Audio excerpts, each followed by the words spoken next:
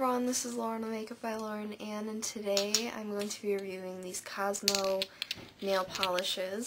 And just to tell you, this whole makeup look is a tutorial in the sidebar, and it is inspired by this Victoria Beckham Glamour issue, so check that out.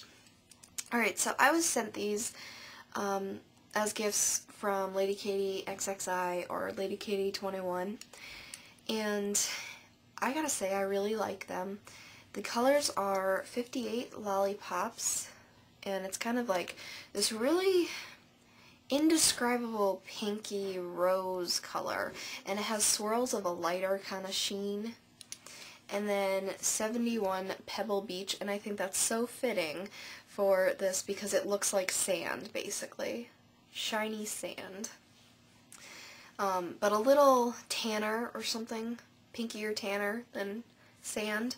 But first of all, I love the packaging. These are just the cutest little nail polishes. Look at the little diamond, and they're square shaped, which I know that some nail polishes are, but nowadays you see kind of that dome shape, or similar to OPI, you see a lot of people trying to do something like that, but I really like these. Look at, they're so cute. And so I wore these together like every other nail, and that even looked really nice. Or you could just wear these alone, but these are nice shiny or matte if you have a matte top coat. And the consistency is really nice. You know, it goes on kind of like a China glaze cream. It's not, you know, rough or hard to put on. And, I mean, that's what that one looks like. You can just see how easy it would be to apply.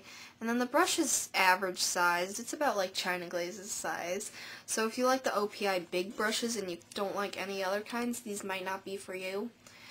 But I really, really like these. I mean, they're salon quality, and I really like them. The colors, the packaging, the consistency.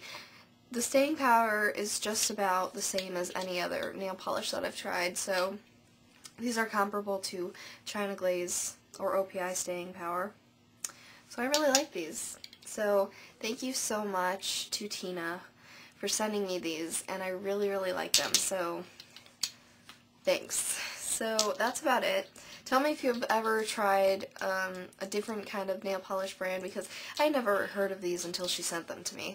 You know, if you have any nail polish brand you love, or something unique like this, then tell me about it. I'd love to hear.